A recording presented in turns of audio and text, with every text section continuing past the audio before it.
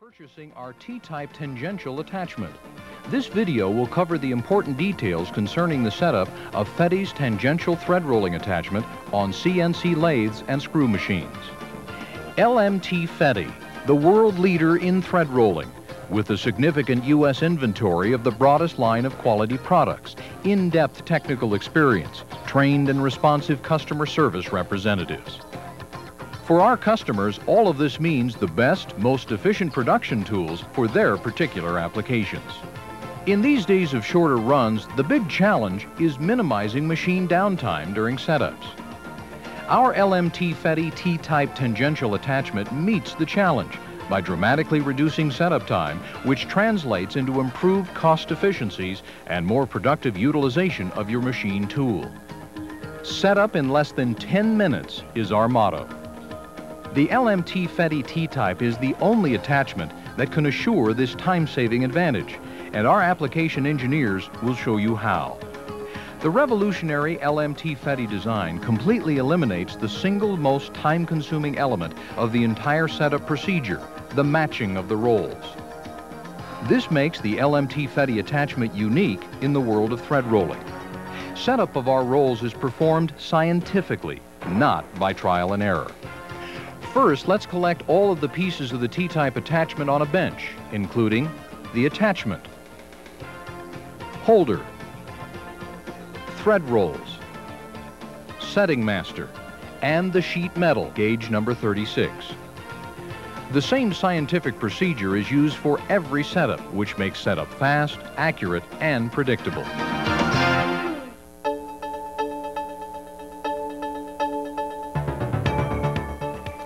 Loosen the number 25 cap screw and withdraw the number 3 axles in the direction of the arrows marked on the front of the attachment arms. Using the sheet metal, gauge number 36, make sure the drive pinions are in the correct position.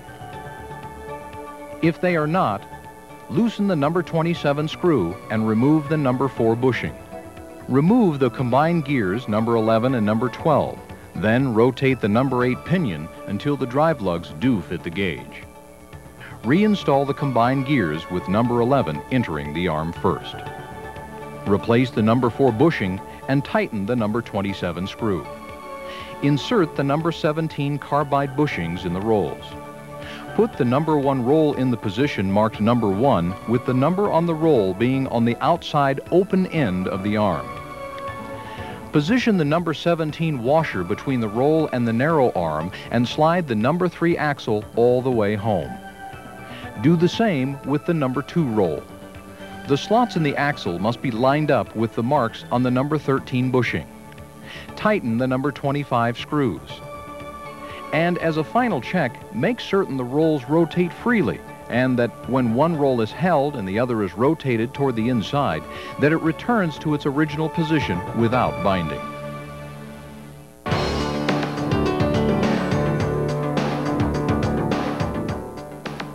Insert the setting master between rolls in the attachment. Loosen the number 28 screw and adjust the number 30 screws equally until they make a snug fit over the gauge. Then tighten the number 28 screw.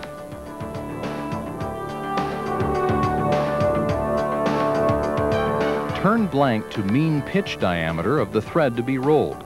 Make a chamfer on each end of the blank that is at least 30 degrees measured from the axis of the blank.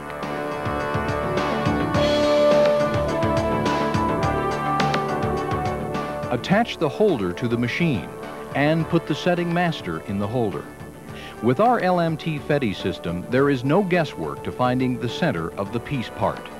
To find the center line, which is also called the total advance, move the turret up so that the setting master gauge touches the OD of the prepared blank. When the attachment is mounted in the holder, the rolls will be on the center line of the prepared part. The rolls should never be fed beyond this point. Now, remove the setting master and install the attachment in the holder. To establish your machining program, advance the turret to where a roll just touches the OD of the blank. This is where the working stroke begins. The length of the stroke, known as AV, is marked on the setting master. AV is the distance from where the rolls touch the piece part to the center line of the piece. Depending on the material and the pitch of the thread, decide on the number of revolutions you want. Divide the number of revolutions into the total advance to determine the feed rate in thousandths per revolution. Program the feed rate into the machine, and be sure to add 5 extra revolutions on NC lathes to provide a dwell at the end of the stroke. On screw machines, the attachment is withdrawn immediately. There is an arrow marked on the side of each arm showing the direction of rotation of each roll. The roll that rotates in the same direction as the blank must contact the blank before the other roll. Install the spring-loaded bolt number 31-2 so that it contacts the arm holding the roll that rotates in the same direction as the blank. Advance the attachment until this roll is about to contact the blank. Then set the solid bolt number 31-3 so that there is about 40 thousandths of an inch clearance between this roll and the blank. The same procedure must be performed with the spring clip to ensure the proper roll touches the part first. Now you're ready to make a part. Roll the thread and check it for size. Occasionally there might be some taper. If there is a slight taper, it can be easily corrected by rotating both number 3 axles in the same direction. Rotating them towards the front of the attachment makes the thread smaller near the smaller arm and vice versa. Retighten the number 25 holding screws. Any twisting of the axles during rolling will result in broken rolls or gears. So there you have it, you're ready to go. We hope this video has been helpful. As a user of LMT Fette thread rolling attachments, you will now enjoy the benefit of minimal